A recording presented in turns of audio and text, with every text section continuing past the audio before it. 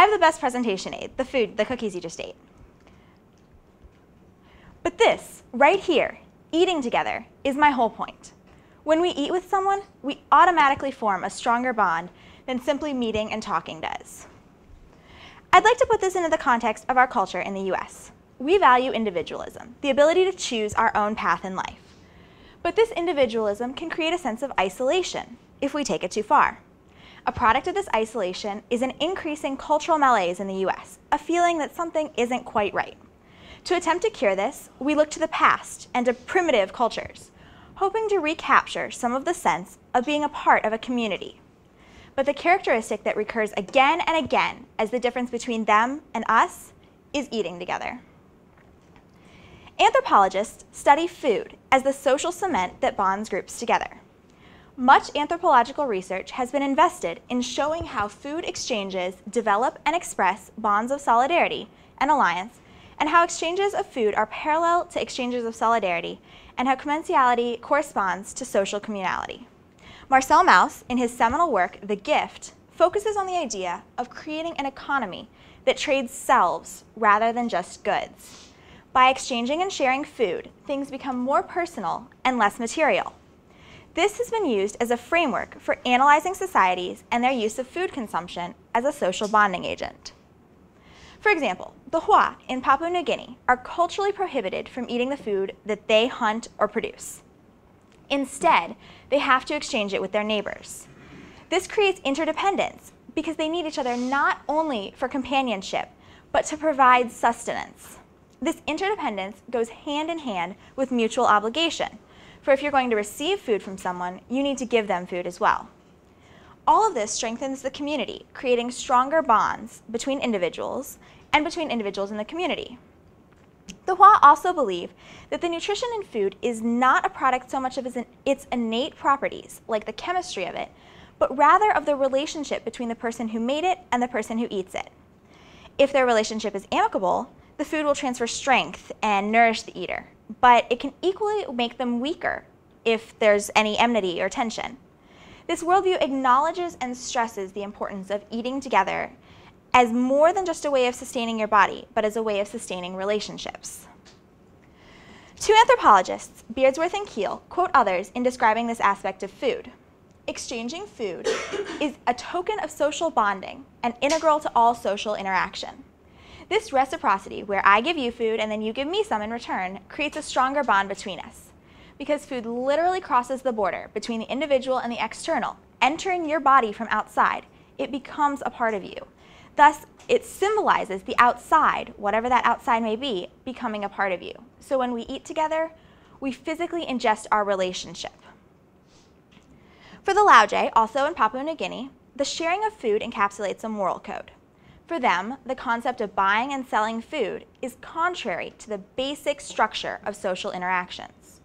It's quite literally wrong for them to sell food to another Lauje, and they blame many of the world's problems on this commodification of something as vital as food.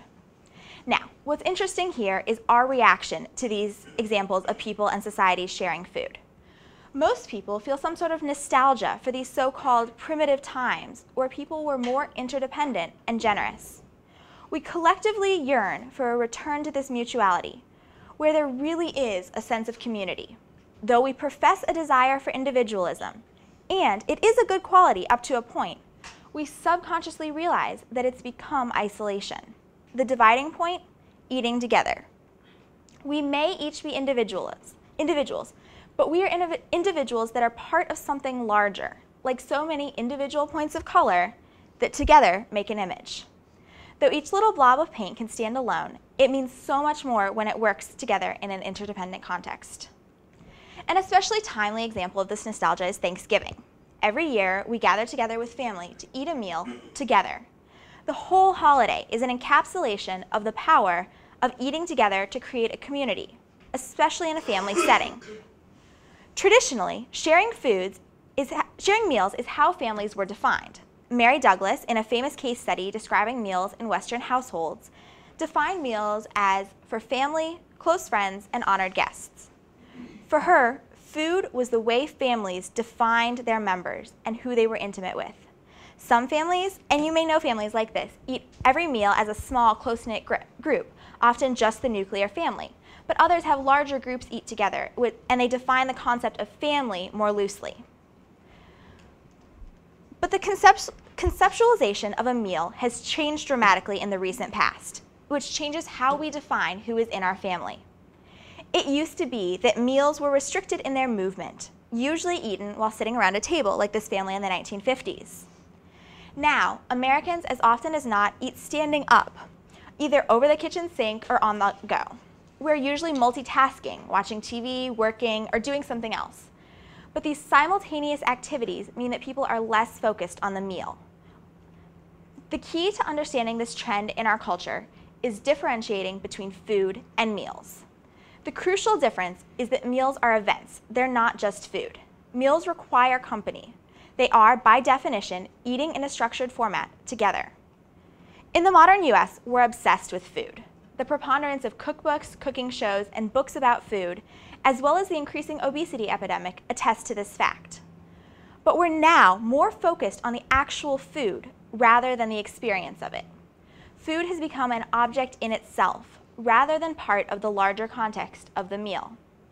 This commoditization of food is part of a larger historical trend in our society of replacing experiences with goods.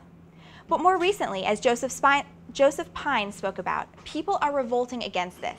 They've begun to recognize that few goods are inherently valuable without the experience that accompanies them. He spoke on how people have begun to replace goods with experiences, and we need to continue this with food. Turn food back into meals. A quick personal anecdote to illustrate the power of eating together to bring people together. In my dorm, at the beginning of the year, we ate nearly every meal together. At mealtimes, we would just go around and round up people and go en masse to eat lunch or dinner. A couple of times, we cooked at the dorm, all having a part in cooking and then eating the meal we had created.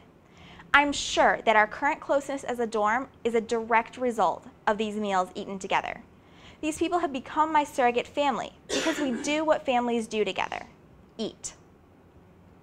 So I encourage each and every one of you to, today, when you go get lunch, grab a friend. Find somebody you don't know that well and sit down with them to eat. Have a meal and really experience it. Don't just shovel food into your body. I'm a college student. I know the time constraints that we have and how it seems like there's never enough time to really eat. But trust me, it's worth it. And then this evening, do the same thing at dinner. And then again tomorrow. And when you go home for Thanksgiving, think about how eating together brings your family together, connecting people beyond what just sitting there and watching TV does. Maybe even eat together other meals than Thanksgiving dinner. You might just be able to recapture a bit of that sense of community that is so lacking in our daily lives.